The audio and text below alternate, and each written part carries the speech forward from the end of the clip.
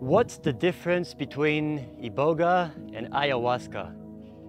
This is a question that I keep being asked by everyone when I share about my work with Iboga.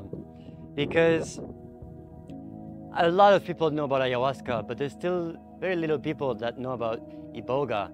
And, personally having experienced many times with both of these medicine, I think that one of the main difference between the Iboga and the Ayahuasca is how direct the experience can be. Let me explain. So I can only share about my experience, right? But having done both, I would say that the Ayahuasca, its message is very much more metaphorical. It's like it talks in symbols and images and stories, and it's like you get all of these things and all of these pieces here and there, and then, at least for me, it's usually later on that you start to find like what the message, ultimately the underlying truth of the medicine was. And so it shares with you in a bit of a cryptic way, I guess you can say. But it also allows you to explore and to go like out there. If you look even at the physiology of it, ayahuasca, it's a vine. It's like it extends out there, and it's a mix with a vine and leaves, right? So it's like at the top, it's reaching out. And Iboga, on the other hand, is a root. And so it goes straight to the root of what's going on. And as such, you could say that it's very much grounded. And so the way that this takes form in a ceremony with Iboga is that usually for most people, they find out that the message is very direct, is very like in your face, like this is why you are the way you are. This is what you can do to fix things up if you so desire. And so this approach is definitely, you can say, a more intense version. And for some people like me, that's what we need. At least that's what I needed at the time when I initially partook in my first Iboga ceremony.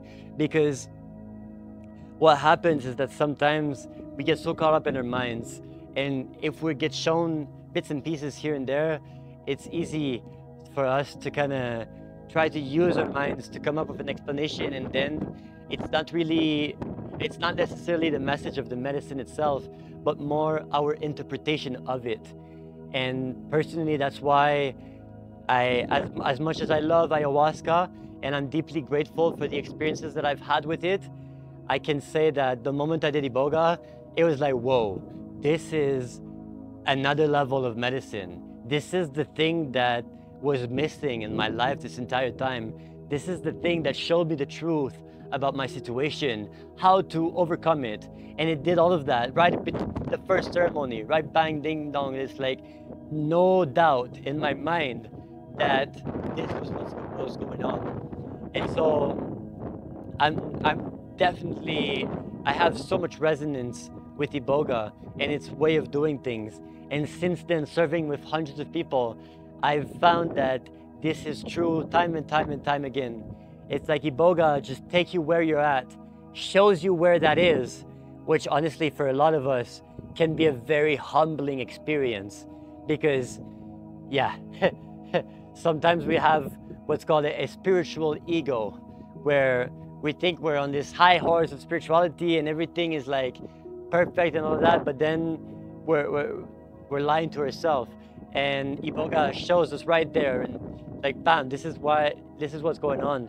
And it can be very challenging. And so that's why I say it, and I say it again and again and again. The preparation work for Iboga is crucial, And here at the Transcend with Iboga retreat, we do the preparation in different phases. There's a before phase with a guide of 2 weeks of preparation of how to get into a space where you can welcome these more challenging or traumatic experiences within you easily and through self-love.